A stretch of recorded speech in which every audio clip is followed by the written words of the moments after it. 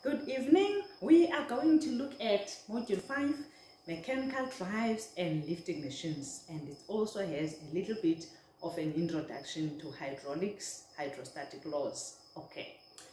Now, what are the topics that are covered in this module?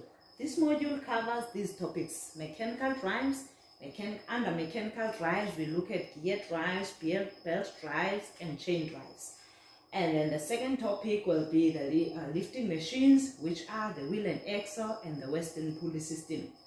And then the third and the last topic will be the hydraulics, which will give us an introduction to hydrostatic laws. Then at entry, you will do a full module just on hydraulics. Okay. Now we will unpack it piece by piece. For instance, if we look at mechanical drives, we're going to look at gears separately. Okay. Now, with gear drives or with gears, we're going to look at advantages of gears. We're going to look at a single gear system. We're going to look at a compound gear system. Then we will do calculations on single gear system as well as the compound gear system. What are the advantages of using gears? Now, if you have to select now from the three that you have, from gear drives, belt drives, and chain drives, you will look at what are the advantages of using gears. Okay. High power can be transferred when you use gears, unlike when you have to use belts or chains. High power can be transferred, and also slipping is eliminated as gears mesh directly with teeth. Okay, so they don't easily come off like a belt will come off. The direction of rotation can easily be changed by putting an idler gear. Let me demonstrate what I mean by that. If you have two gears, gear A and gear B, gear A and gear B, gear A, if gear A rotates clockwise, gear B will rotate anti-clockwise. However, if you want gear B to rotate in the same direction as gear A, what you will do in the middle, you will put what we call an idler gear or an intermediate gear. So the idler gear will rotate. If gear A is rotating clockwise, gear C, which is the idler, will be anti-clockwise, and gear B will be clockwise. So this will enable gear B to turn in the same direction as gear A. So direction of rotation can easily be changed by putting an idler gear. Okay. And also gears mesh directly, therefore losses are minimal. Unlike with belts, one pulley is here, another pulley is there in between, you might have losses. Okay.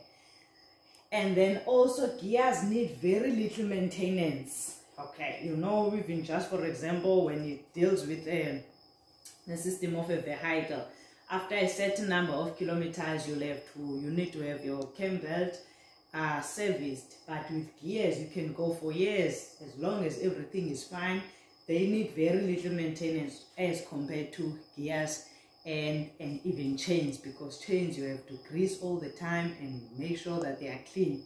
But gears need very little maintenance. So these are the advantages of using gears. High power can be transferred, slipping is eliminated as gears mesh with teeth. Direction of rotation can easily be changed by putting an idler gear. Gears mesh directly and losses are minimal.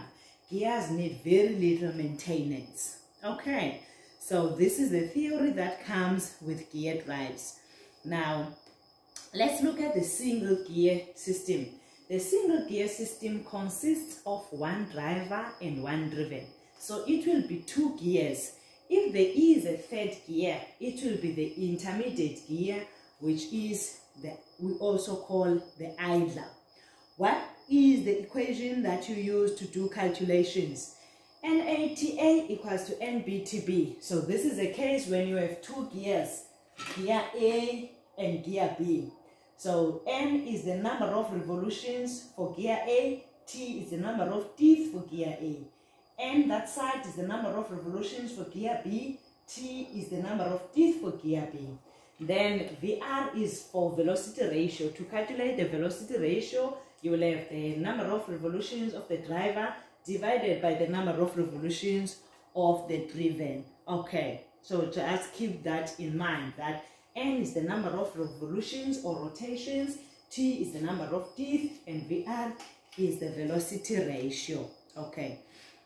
Now, as I said, you will have 2 gears, but if you do have the third gear, it will be the idler. This gray one here, it will be the idler or the intermediate gear. We call it an idler or an intermediate gear. Sometimes they ask for the purposes of an intermediate gear. As we've already discussed, it can help you to change the direction of rotation of the driven gear so that it turns in the same direction as the driver gear. It also allows the center distance of the driver and the driven to be varied. Like if you want these gears to be a certain distance in between, you can put an idler gear in between to give you the distance that you want. Between the center distance, which is the center distance from this gear to that gear. Okay. So those are the 2 purposes of an intermediate gear. It changes the direction of rotation of the driven gear. It also allows the center distance of the driver and the driven to be varied.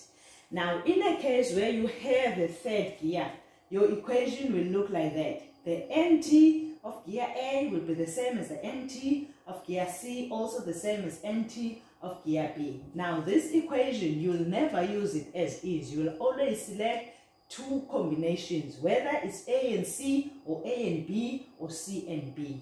Okay, and that's all you need to know about the single gear system. Now we will take an example to see how to apply what we have learned, and thereafter we will look at the compound gear drive chain. Okay, thank you.